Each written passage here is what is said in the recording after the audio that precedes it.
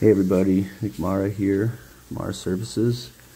This is a project we're doing for the city of Cleveland, rehabbing a 100-year-old water main.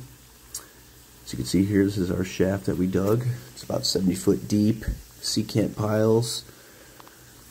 Here's a little top view of the site. There's the old elbow we pulled out.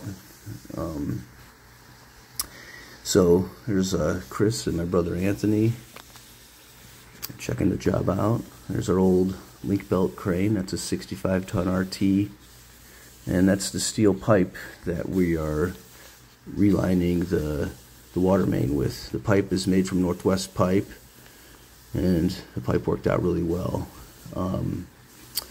Basically, you just pick up a piece of pipe and drop it down in the shaft like you can see here. And we set it down on our set of jacks that you'll see. The jacks are from Ackerman. There they are right there. You drop the pipe down, set it in place, do a little grinding. Once it's in place, you just weld it to the previously set pipe. I think Anthony's going to take a ride down the shaft so you can see the welding. There it is. There's the guys going at it. Got to do a full weld all the way around. There's the jacks from Ackerman, and the process is you weld it, then you do a mag test, make sure the welds are all good.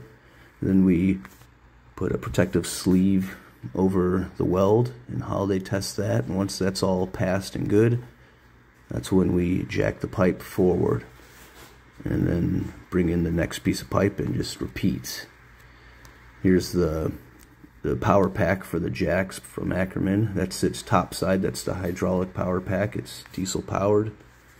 The hydraulic lines drop down the shaft and hook up to the jacks, and there's the jacks pushing the pipe forward. We're redogging it and going again, and you just repeat that process. We get about 4 pipe a day on this project. We're lining a total of 1,100 feet. And there's kind of the job site there, and thanks for watching.